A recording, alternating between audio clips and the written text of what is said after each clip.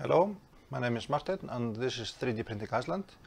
Today I'm gonna review a filament from MatterHackers that is Pro Series PLA.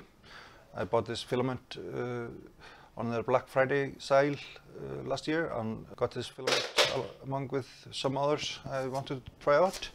And I wanted to do a review of this filament as I've done with the Build Series PLA. For full disclosure, I bought this filament with my own money and MatterHackers didn't contact me or ask me for anything in return for this review. So my opinions on the filament are totally my own and they had no influence on my thoughts. So let's have a look after the intro.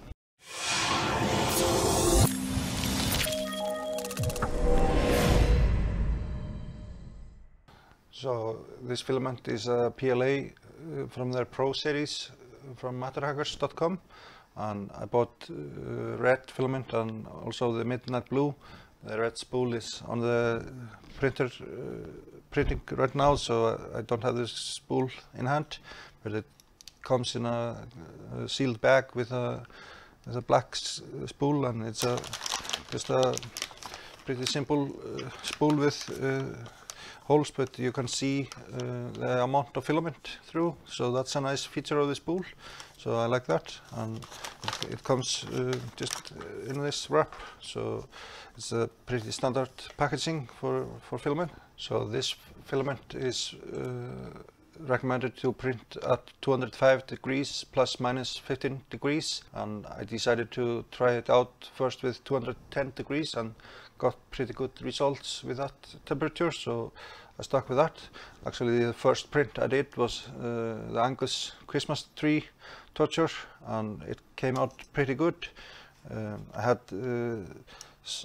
small issues underneath parts of the print. For most part it came out quite good, and there's like a little bit of drooping on the most difficult part of the print, but other than that the print came out really well. And I printed this before I printed out the temp tower because I really believed in this filament, and others have gotten great results for this filament. So this came out great, and I'm really happy with this first print with this filament, even though you can see underneath this one difficult location there's a little bit of drooping, but for this torture test it's quite difficult spot, so it's very common to have a issue like that on this print. The next print I did was a temperature tower, and the same results there. It came out pretty good on all temperatures. There was a strange thread issue that you can see here. I don't know what happened here. Some threads didn't go through, but other than that it is very strong and very difficult to break. I can't even break this now with my hands, so I managed to break it at the lower end of the temperature, but in the recommended temperature it's just too strong for me to break. So layer adhesion is excellent on this filament, but I don't know what happened here with those strings. I haven't got those on other prints test with other filaments, and I'm not sure if it was the G-code or what caused this, but I guess maybe the G-code got some issues. It was very strange. I then printed out the tolerance tests, and they all came loose, and the tightest one maybe has a little bit closer range, but it just came out of the bed and was no issues with tolerances. I printed out the string tests, and initially I had C-hop enabled in my usual PLA settings, and there was a little bit of stringing but not too much, and I then printed out without C-hop and got absolutely no stringing, so there was excellent results in this sample print. So as you can see, the towers are perfect. I then printed out a bridging test, and in the longest bridge there was one line that got loose from the main body, but other than that it came out pretty good. It was maybe a little bit too hot for this bridge at the 210 degrees.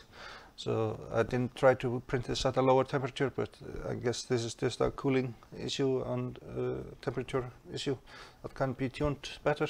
I also printed out an overhang test that has 30 and 45 and 60 and 70 degrees, and it came out very good. And only on the 75 degrees there is a small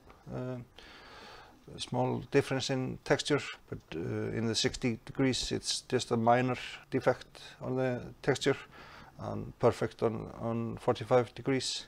So it's came out really good. I then printed out my maker coin, and the letters that are very small came out perfect. There was absolutely no issues, and the look and shine of the filament is excellent, and the maker coin came out pretty much perfect. There's no issues with this print, and I'm very happy with this filament. I also tested out a Benchy, and that came out perfect. There was absolutely no issues, and as you can see, that's very smooth, and there's no defects anywhere in the print, and it's one of the best Benchies I've done, I think. So the quality of this filament is excellent, and the consistency of the extrusions are good, because normally if the filament is different in extrusion width, you can see it on the slopes that they are inconsistent, but this came out really good and is pretty much perfect Benchy. Then started to print out some objects for my son's confirmation that is happening this year, and this is the Icelandic word ferming for the event and the date, and this was the first design, and the letters were really small. I changed the design over to this design with his name and the date of the event, and I printed out 50 of those items, and they came out great. So printing those objects with this filament gave me excellent results in all aspects, and I didn't have the need to try printing out more example prints. This is one of the prints I did that is it's a filament guide piece that's in my printer box, and this was just a test piece. It's not, I stopped the print mid-print, but this is just a sample of what I did, and the bottom layer is perfect. As you can see, it's very shiny, and I posted a picture of this on Twitter. It's excellent bottom layer, and the strength of this filament and layer adhesion is very, very good, so I'm really happy with this filament. So those were the test prints I did with this filament. So this was my review of MatterHackers Pro Series PLA. Overall, the print quality and the printing temperature range I experienced with is giving very good result. It was very forgiving on the different temperatures, and very strong layer adhesion even at the lower temperatures. So it's very easy to dial in. The accuracy of the prints and the negative and positive tolerance tests I did came out excellent. The torture test came out very good, and all the prints are in very good shape. So all the testing I did on this filament just came out pretty much excellent, and there's no complaints I had about this filament. It is a little bit more expensive than the build series PLA, but it's more forgiving on temperature and is much stronger filament, obviously. I tested to break the filament when I did the build series filament, and I had to dial in temperature pretty good to get good layer adhesion for that filament, but this filament has good layer adhesion at pretty much any of the temperatures I tested. So this filament is obviously, there's some magic ingredient they have in this filament compared to the build series. So if you need reliable PLA prints and with good dimensional accuracies, I would highly recommend this filament. And that's my own thoughts on this filament, and I'm quite happy with that I purchased extra roll of the filament in other colors.